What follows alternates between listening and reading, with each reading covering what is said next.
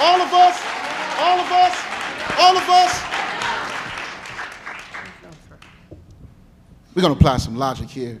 Dane County is the fourth safest place in the country to live. Number one, you're not justified having no EROs in those schools, number one. There's no statistics, there's no proof, there's no science that says that that works. As a matter of fact, it's quite to the contrary. Number two, the fact of the matter is that 70% of the teachers are European. 70% of the teachers are European. The school counselors, the board, we're looking at the board right now, we're looking at the racial demographics of the board right now. You do not represent the needs of the people, nor the demographics, nor can you say that you understand, because you'll be stepping way outside of your place. I don't care if you got one so-called black man on the board, that don't make you diverse. Let's be clear about that.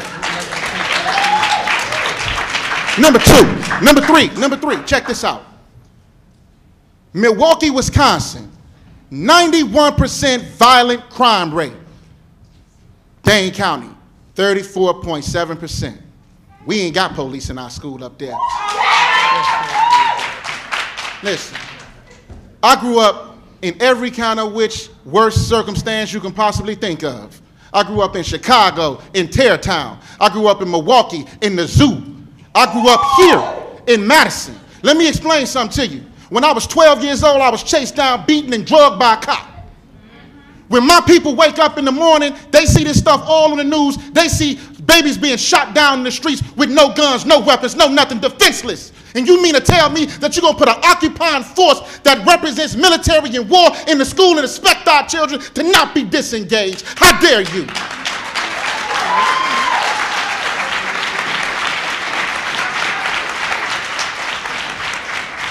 The school to prison pipeline, mass incarceration, you're fueling the beast system that perpetuates modern day slavery. And you mean to tell me,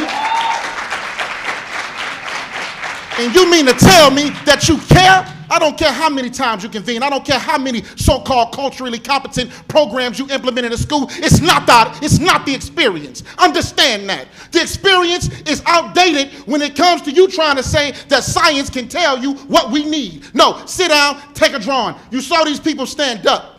These people telling you what they need, and you're telling them what they don't need. You understand that? That don't make sense. It don't equate to change. It don't equate to power.